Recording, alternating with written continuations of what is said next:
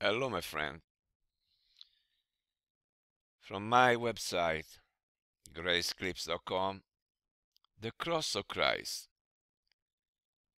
We're going to talk about the cross of Christ. When I say this, please don't start thinking about the wooden cross that is on the wall or in churches. I'm talking what is written in the King James Bible, the preserved, perfect, without error Word of God, preserved for us so that we can know the truth. Let's see what the Apostle Paul, who happens to be the only apostle that we have to follow in this, the dispensation of the grace of God, what he writes about it. And we go to 1 Corinthians 1:18 and onwards. For the preaching of the cross is to them that perish foolishness, but unto us which are saved it is the power of God. Please notice that there is some people that is perishing and some people that are saved. So start to look at humanity as lost people perishing and saved people thriving. This is what we come to understand when we study the Word of God, the Word of truth, rightly divided, together with the Apostle Paul. So those who perish, they think that the preaching of the cross is a foolish thing. Why? Well, come on, you're telling me that 2,000 years ago on Calvary Hill in Israel, 2,000 years ago, actually the year AD 33, the death of this young Jewish rabbi means anything to me? Doesn't make any sense. Says this is foolish stuff. But Paul says, watch out, because unto us which are saved, it is the power of God.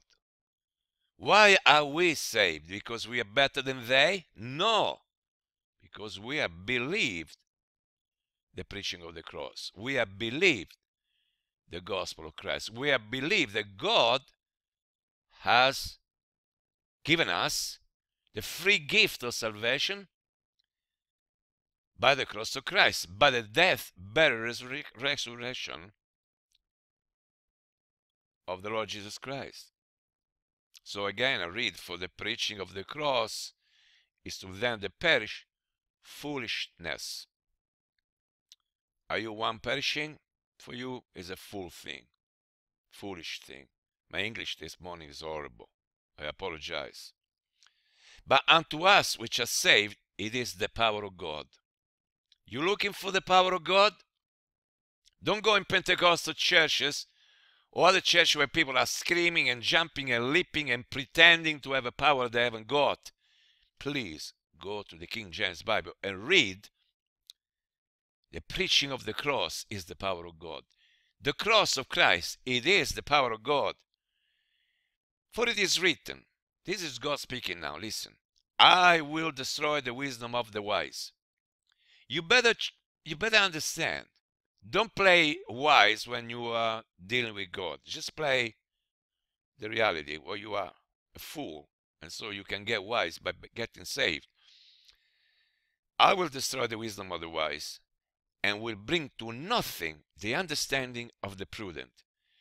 Man, people give you a very strange, distorted image of God, like some kind of sloppy sugar factory, when you see what they preach in churches.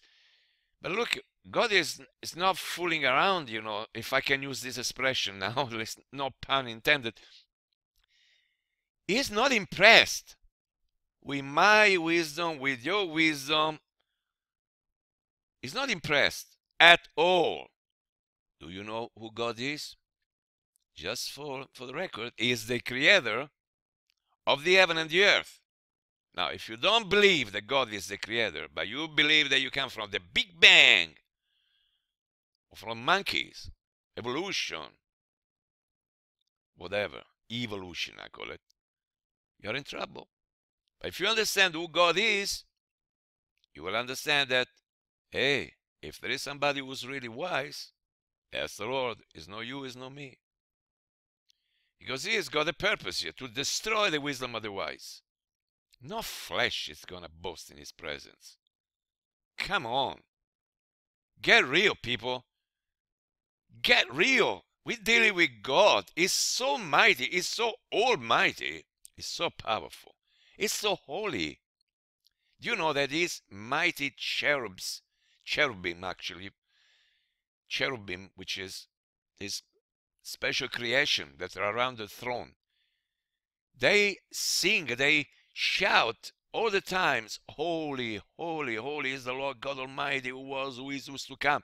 I mean, it's kind of impressive. He holds everything with the power of His word. He's so powerful and so wise, so intelligent. Anything good comes from Him. And He's got a purpose, to destroy the wisdom of the wise, and will bring to nothing the understanding of the prudent. Signs, so falsely called signs, don't trust. Trust the word of God. But God is asking, where is the wise? Come on, show me one. Where is the scribe? You know, the scribe is somebody who writes. So, you know, very clever person. Where is the disputer of this world? That's what you get in this world. Disputations, disputing, diatribes, people fighting each other with words. Even more than that. And they are also saying to God, hey God, if you approach God, say, if you, that's already a wrong step. Go to God and say, yes, it's true, I understand, I'm a sinner, I'm going to hell. But guess what? I accept your offer, your free gift, I believe. This, don't need to do words, it's between you and God. Just believe that Christ died for your sins, all of them. He was buried, He took them away. He was risen the third day for your justification, as is written. Has not God made foolish the wisdom of this world? The Lord knows that our thoughts and action are vain, vanity. Look at us.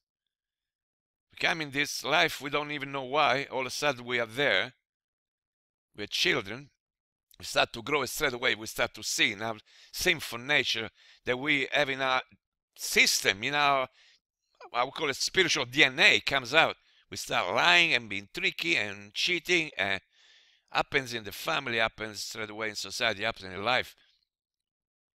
And we live this life sinning, going around sinning in a way or another, being boastful, proud, and thinking that we are wise because we go to school, we learn mathematics, geography, all this stuff. And then, in reality, yes, you can learn this, but doesn't mean you're wise according to God. Because He says, for after that, in the wisdom of God, listen to this, the wisdom of God, the world by wisdom knew not God. You can't know God through wisdom, like this religions that propose that you through meditation, contemplation, or you discover ancient texts, Vedic and this, and but come on, but be serious. God has spoken, listen, read, believe. After that, in the wisdom of God, the world by wisdom knew not God.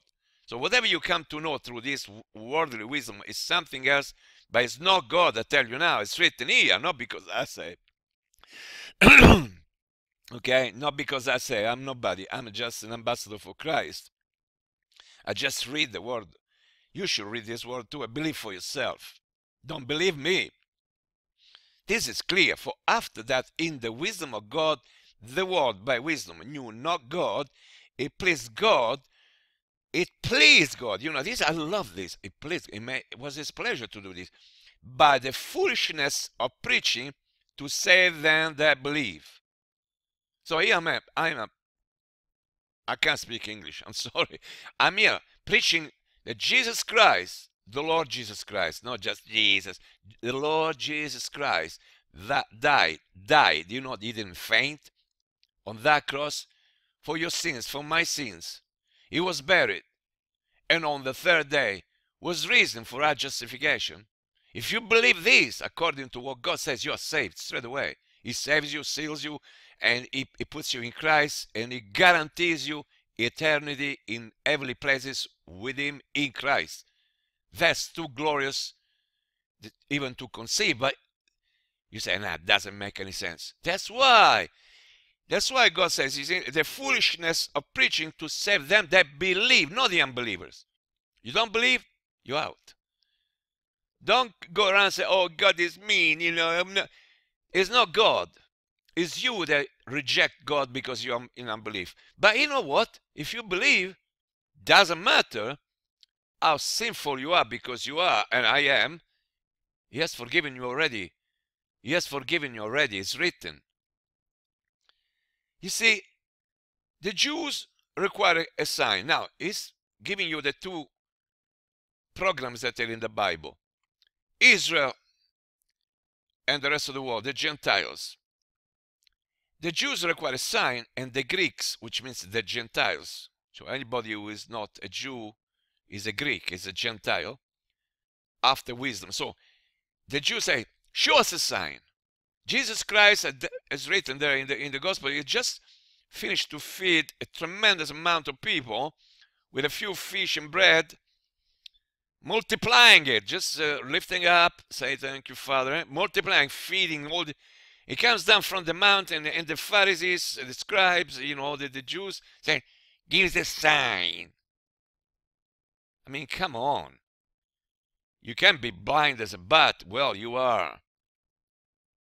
And Jesus said, no signs will be given to this crooked and wicked generation, but the signs of the prophet Jonah. As Jonah said, 3 days and 3 nights in the belly of the whale, so the Son of Man will be 3 days and 3 nights in the earth, in the heart of the earth, and then he will rise again. People say, come on, Jonah. Nobody can say in the belly of a whale and survive. He didn't. People don't know. Jonah died and God resurrected him and spewed him on the beach there in Nineveh, because Jonah had a commission from God to go to Nineveh to preach repentance to these people, because God wants to save them. You see, that's what you don't get, because Satan has blinded you. God wants to save you, and he wants to save you by grace, because you can't save yourself. Oh yes, you can say, I got baptized in water. Well, guess what? You just had a bath. You were a dry sinner. You went in the water together with some pastor who said, I baptize you in the name of the Father, Son, and Holy Ghost. You went down, you came out a wet sinner. Nothing can change it. God forbid you die in that moment. You split hell wide open, and the flames of hell will dry up your water in very fast. Why am I saying this? You're really nasty, Roberto. It's written, go and preach the gospel and baptize them in the name of the Father and the Son and the Holy Ghost. Hey, that's the Great Commission to Israel, to the 12, to Peter and the 11. The 12 apostles had to preach that, not us. You know why? Because something changed in Acts 9.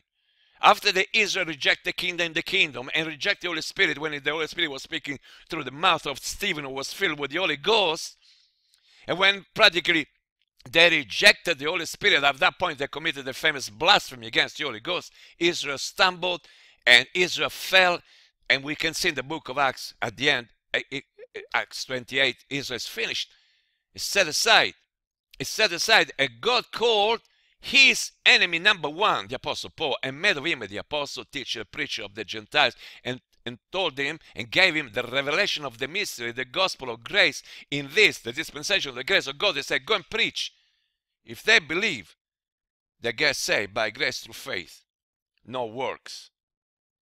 But we preach Christ crucified, unto the Jews a stumbling block, and unto the Greeks foolishness.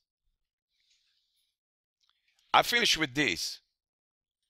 We preach Christ crucified, unto the Jews a stumbling block, and unto the Greeks foolishness.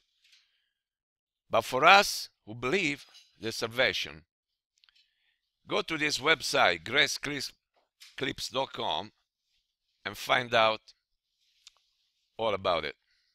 Bye bye.